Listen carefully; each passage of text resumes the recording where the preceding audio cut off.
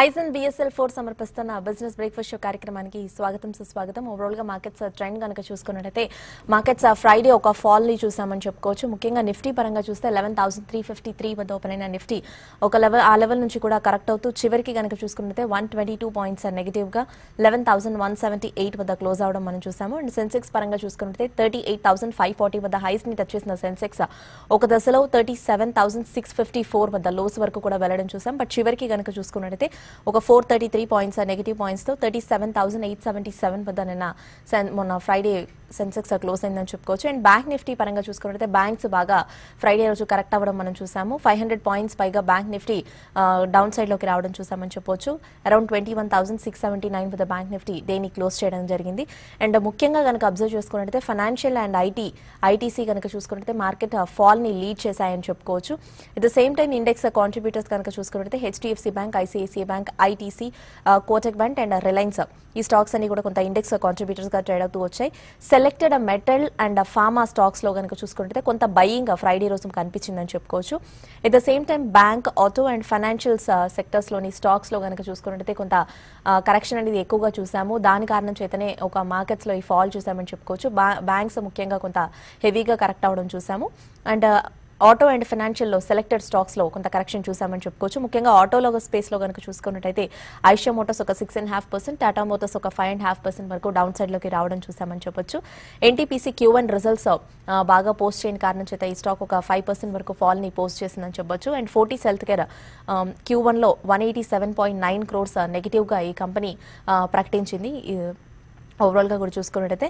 But Friday markets US markets కనుక చూసుకున్నట్టయితే కొంత మిశ్రమంగా క్లోజ్ అయ్యాయని చెప్పుకోవచ్చు. డౌ జోన్స్ 34 పాయింట్స్ పాజిటివ్ గా క్లోజ్ అవ్వగా నాస్డాక్ ఒక 23 పాయింట్స్ నెగిటివ్ గా, S&P స్వల్ప స్లైట్ కరెక్షన్ తో ఇది క్లోజ్ అయిందని చెప్పుకోవచ్చు. S&P కూడా ఫ్రైడే నైట్. అండ్ ఓవరాల్ గా ఏషియన్ క్యూస్ కనుక చూసుకుంటే కొంత ఏషియన్ క్యూస్ ఈ రోజు స్ట్రాంగ్ గా మూవ్ అవడం చూస్తున్నాము. ముఖ్యంగా జస్ట్ ఒక నికై అండ్ కొస్పీ మినహాయించి rest of the Asian cues అన్ని కూడా చాలా స్ట్రాంగ్ గా మూవ్ అవుతూ వస్తున్నాయి. ముఖ్యంగా SGX నిఫ్టీ విషయానికి వచ్చినట్టయితే 107 పాయింట్స్ పాజిటివ్నెస్ తో 11,285 వద్ద SGX నిఫ్టీ ట్రేడ్ అవుతూ వస్తా ఉంది. అండ్ ఇవాల్టి మార్కెట్స్ లో కనుక చూస్తే ఒక చిన్న గ్యాప్ అప్ ఓపెనింగ్ కనిపించే అవకాశాలు ఎక్కువగా కనిపిస్తున్నాయని చెప్పొచ్చు. ఆ దిశగా SGX నిఫ్టీ ఇండికేట్ కూడా చేస్తుందని చెప్పొచ్చు. And last Friday Nifty top gainers and losers లో కనుక చూసుకున్నట్టయితే JSW steel, coal India, Sun Pharma, Cipla and NTPC ఇవన్నీ కూడా టాపర్స్ లో ఉన్నాయి. ఒక 1.5% నుంచి 2.5% వరకు. అండ్ నిఫ్టీ టాప్ లూజర్స్ లో చూసుకుంటే Eicher Motors, Tata Motors, axis bank, M&M and SBA 2.5% నుంచి 7% మధ్య ఈ స్టాక్స్ అన్ని కూడా కరెక్ట్ అవుతూ రావడం చూసాము. ఇక ఓవరాల్ గా ఈ వీక్ మార్కెట్స్ ట్రెండ్ పై అభిప్రాయం తెలియజేసేందుకు, అలాగే traders mails and calls cancel చేసేందుకు ఫోన్ లైన్ లో రెడీగా ఉన్నారు ఫండమెంటల్ అనలిస్ట్ కుటుంబరావు గారు, ఫండమెంటల్ అనలిస్ట్ బాలా గారు అండ్ టెక్నికల్ అనలిస్ట్ రాజేంద్ర గారు రెడీగా ఉన్నారు. సో వ్యూవర్స్ మీకు ఎలాంటి డౌట్స్ ఉన్నా కూడా పైన స్క్రీన్ మీద డిస్ప్లే అవుతున్న నెంబర్ అండ్ మెయిల్ ఐడికి కాల్ అండ్ మెయిల్ చేయొచ్చు. సో దట్ మీ డౌట్స్ ని రెక్టిఫై చేసుకోవచ్చు. గుడ్ మార్నింగ్ కుటుంబరావు గారు. ముఖ్యంగా ఈ వారం మార్కెట్స్ ట్రెండ్ ఏ విధంగా ఉండొచ్చు అంటారు? అండ్ ఇవాళ కూడా ఒక చిన్న గ్యాప్ అప్ ఓపెనింగ్ అనేది SGX నిఫ్టీ ఇండికేట్ చేస్తోంది. ఇవాల్టి ఓపెనింగ్ కూడా ఏ విధంగా ఉండొచ్చు అంటారు? మార్కెట్స్ స్టిల్ కన్సాలిడేషన్ మోడ్ లోనే ఉన్నాయని చెప్పేసి మనం అనుకోవాలండి. గత వారం కేర్ఫుల్ గా మనం అబ్జర్వ్ చేసి ఆరంభంలో అంతా కూడా నేరోగా ట్రేడ్ అయిన ఆఖరి రోజున మాత్రం షార్ప్ గా కరెక్ట్ అవటం చూస్తుంది. దాదాపు 100 పాయింట్ల పైన నిఫ్టీ కరెక్ట్ అవటం, అది కూడా వెరీ షార్ట్ టైం ఫ్రేమ్ లో హాఫ్ అన్ అవర్ లో మిడ్ సెషన్ లో కరెక్ట్ అవటం అనమాట. కాబట్టి కాస్త హెజిటెంట్ గా ఉన్నారు ఇక్కడ ఫ్రెష్ పొజిషన్స్ తీసుకోవడానికి లార్జ్ ప్లేయర్స్ కానీ మార్కెట్ ప్లేయర్స్ కానీ వీళ్ళందరూ కూడా అనమాట. ప్లస్ మార్కెట్ లో అనమాట డెసెసివ్ బ్రేక్అవుట్ రావట్లేదు 11,300 పైన. కాబట్టి డెఫినెట్లీ ఇవాళ మార్కెట్ గ్యాప్ అప్ ఓపెన్ అయినా సరే 11,350 పైన డెసెసివ్ గా అంటే ఫర్మ్ గా వాల్యూమ్స్ తోటి బ్రేక్అవుట్ వస్తేనే ఇక్కడ నుంచి మార్కెట్ ఇంకా ముందుకెళ్ళి 11,500 టెస్ట్ చేయొచ్చు అని చెప్పేసి అనుకుంటున్నాను. నిఫ్టీ ఓవరాల్ గా చూస్తే మాత్రం లాస్ట్ వీక్ అనమాట నిఫ్టీ కానీ ఇటు సెన్సెక్స్ కానీ రెండు దాదాపు ఎక్కడేసిన గొంగలు అక్కడే ఉన్నట్టు 36 పాయింట్లు నిఫ్టీ, 160 పాయింట్లు సెన్సెక్స్ కరెక్ట్ అయింది అంతేనమాట. But mid cap small cap stocks బాగా పెరగటం చూసాం. దాదాపు more than 2% NSE mid cap small cap index కూడా పెరగటం చూసాం. అంటే ఇప్పుడు వాల్యుయేషన్స్ రిచ్ గా ఉన్నాయి, కాస్ట్లీగా ఉన్నాయి నిఫ్టీలో ఉన్న స్టాక్స్ అని చెప్పేసి, సెన్సెక్స్ లో ఉన్న స్టాక్స్ అని చెప్పేసి ఎక్కువ మంది mid cap small cap stocks పైన దృష్టి సారించారని చెప్పేసి అని అనుకోవచ్చు. అండ్ మార్కెట్ అన్సర్టనిటీ ఉన్నా సరే మిడ్ క్యాప్ స్మాల్ క్యాప్స్ లో కనుక ఈ హైట్ అండ్ యాక్టివిటీ కంటిన్యూ అయితే కనుక another 2 to 3 weeks definitely new highs చాలా స్టాక్స్ వస్తాయి అని చెప్పేసి కూడా మనం అనుకోవచ్చు. అయితే ఇటు ఆప్షన్ యాక్టివిటీకి వస్తే 11,500 ఇంకా హ్యూజ్ ఓపెన్ ఇంట్రెస్ట్ బిల్డప్ అవుతుంది. అదే విధంగా అనమాట డౌన్ సైడ్ 11,000 పుట్ ఆప్షన్ దగ్గర కూడా ఓపెన్ ఇంట్రెస్ట్ బిల్డప్ అవుతుంది అనమాట. సర్ప్రైజింగ్ ఒకటి ఏంటంటే కనుక టూ డిస్టెంట్ గా అనమాట, అంటే 10,000 పుట్ ఆప్షన్ ట్రేడ్ అవుతుంది, ఇటు 12,000 కాల్ ఆప్షన్ కూడా ట్రేడ్ అవుతుంది. It is surprising. అంటే ఏదన్నా wild move next 30 to 40 days లో ఉంటుందా, దాదాపు 1000 points నిఫ్టీ మూవ్ ఉంటుందా అనేది కూడా కాస్త ఫియర్స్ వస్తున్నాయి ఆ రెండిట్లో కనుక వాల్యూమ్స్ చూస్తూ ఉంటాయి. బట్ ఆల్ ఇన్ ఆల్ అది పెద్ద కన్సర్న్ కాదు ఇప్పుడు, ఎందుకంటే షార్ట్ టర్మ్ లో మాత్రం Nifty can trade between 11,100 to 11,500 range అని చెప్పేసి అని అనుకుంటాను. గ్లోబల్ క్యూస్ పాజిటివ్ గా ఉన్నాయి ఇవాళ అయితే మాత్రం. అండ్ యూఎస్ లో కూడా అనమాట ఫ్యూచర్స్ స్ట్రాంగ్ గా ట్రేడ్ అవుతున్నాయి, దాదాపు 115 points అనమాట డౌ ట్రేడ్ అవుతుంది. కాబట్టి లాస్ట్ వీకెండ్ అది ఇగ్నోర్ చేయొచ్చు. గత వారం యుఎస్ మార్కెట్ లో కూడా S&P 500 దాదాపు 3 times all time high test చేసి నిలబడలేకపోయింది. బట్ ఈ వారం ఆల్ టైమ్ హై క్రాస్ అవుతుంది అని అంటున్నారు. క్రాస్ అయితే కనుక ఫ్రెష్ లెగ్ ఆఫ్ ర్యాలీ అక్కడ కూడా ఉంటే అది మన పైన కూడా డెఫినెట్లీ ఇంపాక్ట్ ఉంటుంది పాజిటివ్నెస్ కి. All in all markets still by on dips market అంటాను, పెద్దగా కంగారు పడాల్సిన అవసరం లేదు. ఎనీ కరెక్షన్ వస్తే కనుక ఆపర్చునిటీ టు బై అంటాను. But instead of front line B group stocks లో చూడమంటారు. అండ్ ఈ వారం మేబీ ఫైనాన్షియల్ స్టాక్స్ అంటే బ్యాంక్స్, NBFCs అన్ని కూడా తిరిగి లైమ్ లైట్ లోకి రావచ్చు. ఎందుకంటే గత వారం చూసాం తేలిగ్గా అనమాట డబ్బులు రేస్ చేయగలిగింది ఐసిఐసిఐ బ్యాంక్ 15,000 కోట్లు కేవలం 24 గంటల్లో. పెద్ద పెద్ద ఇన్వెస్టర్లు అందరూ మార్గన్ స్టాన్లీ, సింగపూర్ గవర్నమెంట్ వీళ్ళందరూ కట్టడం కూడా చూసాం. కాబట్టి ఫైనాన్షియల్ స్పేస్ లో కాస్త రివర్సల్ రావచ్చు. గత 2 వారాల్లో వీక్నెస్ ఏదైతే ఉందో అది రివర్స్ అయ్యి పాజిటివ్ గా ట్రేడ్ అయ్యే పాసిబిలిటీ ఉందని అనుకుంటున్నాను. ఓకే అండి, ఇక ఫండమెంటల్ అనలిస్ట్ బాలా గారు ఉన్నారు ఫోన్ లైన్ లో. గుడ్ మార్నింగ్ బాలా గారు. ముఖ్యంగా ఇందాక కుటుంబరావు గారు అన్నట్టు నిజంగానే మార్కెట్స్ ట్రెండ్ వైజ్ లో కనుక చూసుకున్నట్టయితే లాస్ట్ వీక్ అంతా కూడా కొంత కన్సాలిడేషన్ దిశగానే కొంత అవుట్ పర్ఫార్మ్ చేసినప్పటికీ మార్కెట్స్ కన్సాలిడేట్ అవ్వడం చూసాం. బట్ చివరిలో కొంత కరెక్షన్ అనేది రావడం చూసామని చెప్పొచ్చు. ఒక ఫాల్ అనేది చూసాం ఫ్రైడే రోజు. బట్ ఈ వీక్ మార్కెట్స్ ట్రెండ్ అనేది ఏ విధంగా ఉండొచ్చు అంటారు మీ పాయింట్ ఆఫ్ వ్యూలో?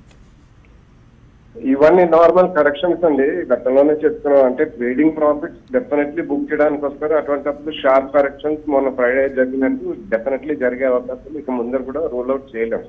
బట్ ఓవరాల్ మార్కెట్ లో మాత్రం డెఫినెట్లీ బయింగ్ జరుగుతుంది. బట్ ట్రేడింగ్ ప్రాఫిట్స్ అయినప్పుడు తప్పకుండా మార్కెట్స్ ఈ షార్ప్ రియాక్షన్స్ అనేది మనం చూస్తుంటాం. ఓవరాల్ మనకి అగ్రి స్టాక్స్, ఎందుకంటే monsoon has been really good and spread కూడా అయింది. సో అగ్రి స్టాక్స్ ఒకటి. అండ్ ప్రధాన మంత్రి గారు చేసిన ఇండిపెండెన్స్ డే స్పీచ్ లో health care digital ID system అందరికి నేషనల్ హెల్త్ పాలసీ అనేది ఒకటి చెప్పడం చూసాం. సో అందుకని definitely all health care related stocks కూడా చాలా స్ట్రాంగ్ గా ఉండే అవకాశం ఉంది. సో మనకి ఫార్మస్యూటికల్స్ కానివ్వండి, హాస్పిటల్స్ కానివ్వండి, డయాగ్నోస్టిక్స్ కానివ్వండి, ఆర్ ఇతరత్ర వేరే హెల్త్ కేర్ రిలేటెడ్ స్టాక్స్, ఇటువంటి వాటిలో డెఫినెట్లీ రెన్యూడ్ ఇంట్రెస్ట్ అనేది మనం చూడగలుగుతాం.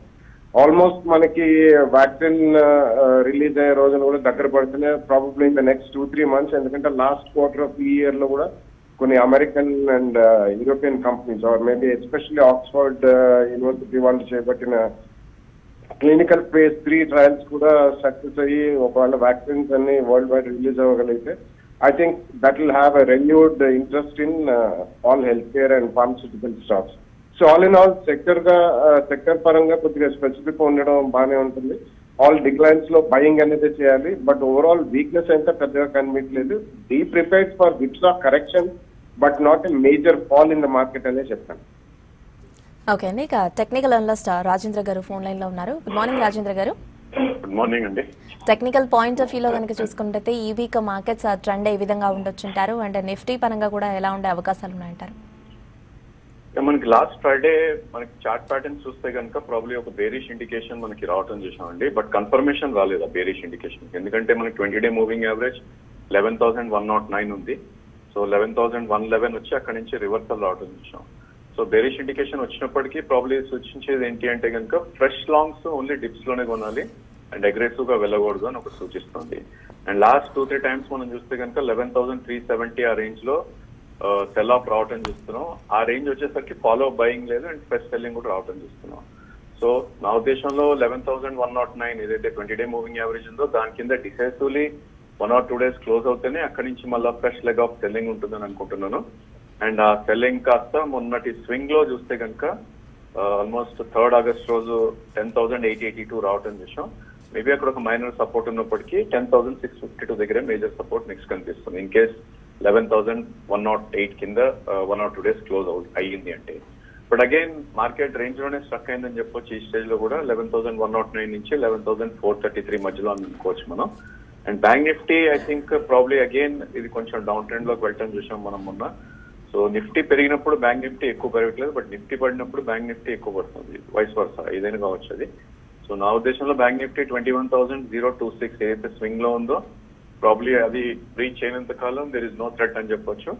And at the same time 22,400 above మళ్ళీ ఫ్రెష్ బయింగ్ వచ్చే ఛాన్స్ ఉంది. సో ఆల్ ఇన్ ఆల్ 21,000 నుంచి 22,500 మధ్యలో బ్యాంక్ నిఫ్టీ కూడా ట్రేడ్ అయ్యే ఛాన్సెస్ ఎక్కువ ఉన్నాయి. సో నిఫ్టీ బ్యాంక్ నిఫ్టీ పక్కన పెడితే ఇండివిజువల్ స్టాక్స్ లో యాక్షన్ మనకి ఎక్కువ కనిపిస్తుంది. సో నిఫ్టీ కన్సాలిడేట్ అవుతున్నప్పటికీ కొన్ని సెక్టర్స్ కొన్ని స్టాక్స్ అవి అప్మూవ్స్ లో ఉంటుంది చూస్తున్నాం. ఫర్ ఎగ్జాంపుల్ మెటల్స్ అండ్ మొన్న కొన్ని స్టాక్స్ లైక్ సిమెంట్స్ ఇలాంటి స్టాక్స్ అన్ని కూడా ఒక మంచి ర్యాలీ రావడం చూసాం, 5 to 8% ర్యాలీ.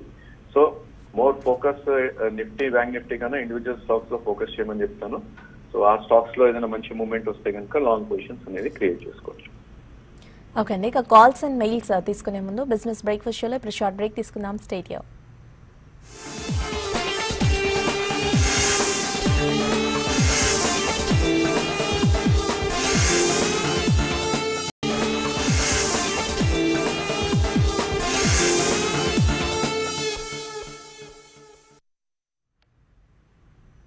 హైజన్ BSL4 సమర్పిస్తున్న బిజినెస్ బ్రేక్ఫాస్ట్ షో కార్యక్రమానికి తిరిగి స్వాగతం. కాలర్స్ వెయిట్ చేస్తున్నారు, కాల్స్ తీసుకుందాం. ఫస్ట్ కాలర్ ఉన్నారు. హలో హలో, అడగండి. చెప్పండి. డైనామెటిక్ టెక్నాలజీస్ ఫండమెంటల్ ఎలా ఉందండి? బై చేయొచ్చు. Okay, డైనామెటిక్ technologies. యా, ఇది బేసికలీ ఏవియేషన్ ఏరోస్పేస్ కి సంబంధించినవండి. ఎస్పెషల్లీ ఏవియేషన్ ఇండస్ట్రీకి they supply lot of parts Dynamatic technologies. గతంలో ఇది బాగా రాణించారు, దాని తర్వాత భారీ కరెక్షన్ కూడా మనం చూసాము. సో కరెంట్ రేట్ లో I think one can buy అండి, ఎందుకంటే it can also be related to defence కి సంబంధించినవి కూడా. ఇక ముందు it's a very high technology company, కానీ ఫండమెంటల్స్ పరంగా అంత రాణించలేకపోయాయి. కాబట్టి ఈవెన్ స్టాక్ ప్రైస్ పర్ఫార్మెన్స్ కూడా గతంలో చూడలేదు. బట్ కరెంట్ రేట్ లో మాత్రం I think one can start buying slowly అండి. There could always be small correction, but ఇది యూనో ఏకంగా ఫాస్ట్ గ్రోత్ ఉంటుందా in terms of sharp price increase అనేది మాత్రం కొద్దిగా ఆలోచించాల్సిన విషయం. But otherwise it's decent company అండి, వెరీ హై టెక్నాలజీ కంపెనీ. కొద్దిగా స్టార్ట్ చేయండి. ఓకే, మరో కాలర్ ఉన్నారు, కాల్ చూద్దాం. హలో. ఓకే, కాల్ డ్రాప్ అయినట్టుంది. కాల్తో పాటుగా మెయిల్స్ కూడా చూద్దాము ఆల్టర్నేటివ్లీ. శ్రీరాముజు మెయిల్ చేశారు. సుజ్లాన్ ఎనర్జీ 3 years బ్యాక్ తీసుకున్నారు, ప్రస్తుతం ఇది లాస్లో ఉంది. లాస్ ఏమైనా బుక్ చేయమంటారా లేదా స్టిల్ హోల్డ్ చేయమంటారా అని అడుగుతున్నారు కుటుంబరావు గారు. అయిపోయిందండి సుజలాన్, ఎందుకంటే కంపెనీ డెట్ తోటి అనమాట, ఏదైతే అప్పుల భారంతో కుంగిపోయింది. ఈ లెవెల్స్ లో ఆయన అమ్మినా కూడా ఆయన పెద్దగా డబ్బులు వచ్చే పరిస్థితి అయితే లేదు. ఏదన్నా టేక్ ఓవర్ అయ్యి లేకపోతే రీస్ట్రక్చరింగ్ అయ్యి ఏదన్నా ర్యాలీ వచ్చి 10 రూపాయలు పైకి వెళ్ళినప్పుడు అట్లా అమ్ముకోవటం బెటర్, కానీ ఇప్పుడు అమ్మటం కూడా వేస్ట్ అని అంటాను. ఎందుకంటే యాక్సెస్ లో ఆయన ఏ ప్రైజ్ కొన్నారో మనకు చెప్పలేదు. బట్ డెఫినెట్లీ స్టాక్ ఈ లెవెల్స్ లో అమ్మి కూడా ఇక వేస్ట్ అండి. నెక్స్ట్ కాలర్ ఉన్నారు, కాల్ చేద్దాం. Hello. Hello, good morning madam. Yeah, good morning అండి, అడగండి. మేడం, జీనస్ పవర్ నెల్ క్యాస్ట్ గురించి కుటుంబరావు సార్ చెప్పమని మేడం. అంటే హోల్డ్ చేస్తున్నారా తీసుకోవాలనుకుంటున్నారా? తీసుకోవాలనుకుంటున్నాను madam. Genus power and నెల్ cost. Genus power definitely by చేయమంటానండి. Results కూడా వచ్చేసింది, ఎందుకంటే కొంచెం మోడెస్ట్ డిక్లైన్ ఉన్నా కూడా క్వార్టర్లో గవర్నమెంట్ పాలసీ ఏదైతే ఎలక్ట్రిసిటీలో మారుతుందో స్మార్ట్ మీటర్స్ దిశగా వెళ్తుంది. అయితే స్మార్ట్ మీటర్స్ తయారు చేసే కంపెనీస్ లో వెరీ ఫ్యూ కంపెనీస్ లో జీనస్ పవర్ ఒకటి అనమాట. అండ్ అన్ని సర్టిఫికేషన్స్ కూడా ఉన్నాయి ఆల్రెడీ. గవర్నమెంట్ ఆఫ్ ఇండియా దగ్గర నుంచి ఎనర్జీ కన్జర్వేషన్ డిపార్ట్మెంట్ దగ్గర నుంచి కూడా ఆర్డర్స్ కూడా ఈ కంపెనీకి రావటం చూస్తున్నాం మనం. కాబట్టి definitely medium to long term వ్యూలో genus power by చేయమంటాను. It can double from current level. నెల్ caste వచ్చేసేపటికి ఎక్కువగా ఆటోమొబైల్ సెక్టార్ కి సప్లై చేస్తుంది. ఇప్పుడిప్పుడు యాన్సిలరీ కంపెనీస్ అన్ని కూడా క్యాస్టింగ్స్ కంపెనీస్ అన్ని కూడా ఇంప్రూవ్ అవుతాయి చూసాం. ఇటు forging companies like Bharat forge lead చేయటం, అటు డిఫెన్స్ సప్లైస్ ఉండాలి, సిఆర్ఎఫ్ నెల్కాస్ట్ ఓన్లీ ఆటోమొబైల్ కాబట్టి ఎక్కువగా యాజ్ ఆఫ్ నో అయితే మాత్రం ఇప్పుడిప్పుడే రికవర్ అవుతుంది. అక్యుములేట్ చేస్తే కనుక 6 to 7 months రేంజ్లో డెఫినెట్లీ ఈ కెన్ గెట్ అరౌండ్ 75 టార్గెట్ రావచ్చు అని. నెక్స్ట్ కాలర్ ఉన్నారు, కాల్ చూద్దాము. హలో హలో, అడగండి అండి. నా పేరు సత్య అండి. నా దగ్గర రిలయన్స్ కాల్ ఆప్షన్ ఉందండి. భారతీయ ఎయిర్టెల్ 560 అండ్ రిలయన్స్ 2100 అండి. ఈ మధ్యాహ్నం వరకు వెయిట్ చేస్తుంటారా? క్లియర్ గా చెప్పండి, రిలయన్స్ ఏ కాల్ ఉంది మీ దగ్గర? 2200 అండి. ఓకే, రాజేంద్ర గారు. రిలయన్స్ ప్రాబ్లీ దానిలో పెద్ద మూమెంట్ లేదండి. లాస్ట్ 10 days గా మనం గమనిస్తే కనుక స్లోలీ డ్రిఫ్ట్ అవుతూ వస్తుంది. సో ఇంతకు ముందు అంత చాంప్ దీనిలో కనిపించలేదు as of no. Maybe market మళ్ళా 11,380 క్రాస్ అయిందంటే రిలయన్స్ లో అప్ మూవ్ రావచ్చు. But as of no 2200 call I don't think it will work immediately అండి. ఓన్లీ థింగ్ ఏంటంటే మీరు యాక్చువల్లీ ప్రొటెక్టివ్ స్టాప్ లాస్ అనేది పెట్టుకోవాలి. సో ఇన్ కేస్ రిలయన్స్ కనుక 2068 కింద క్లోజింగ్ బేసిస్ అవుతే కనుక మీ కాల్ ఆప్షన్ ఏదైతే ఉందో అక్కడ ఎగ్జిట్ అవ్వమని చెప్తాను. లేదు అంటే కనుక you can take a chance. But ఇది 2196 నియర్ టు అక్కడే రెసిస్టెన్స్ ఉంది కాబట్టి ప్రాబ్లీ అరౌండ్ 2200 వచ్చినప్పుడు ఎగ్జిట్ అయ్యే ప్రయత్నం చేయాలి. Because time value me premium ని డిక్రీజ్ చేస్తుంది కాబట్టి. నెక్స్ట్ కాలర్ ఉన్నారు, కాల్ చేసేద్దాం. హలో హలో, నమస్తే మేడం. నమస్తే నా అండి. పేరు లక్ష్మి. చెప్పండి లక్ష్మి గారు. జే కుమార్ ఇన్ఫ్రా గురించి చెప్పండి సార్. చాలా లాస్ లో ఉన్నాను. ఇక్కడ యావరేజ్ చేసుకోమంటారా కరెంట్ లెవెల్? ఓకే, ఎంతలో తీసుకున్నారు మీరు? నేను 158 లో తీసుకున్నాను మేడం. ఓకే అండి, నా రేట్ వచ్చినప్పుడు ఎగ్జిట్ అవ్వమంటారా? Yeah sure.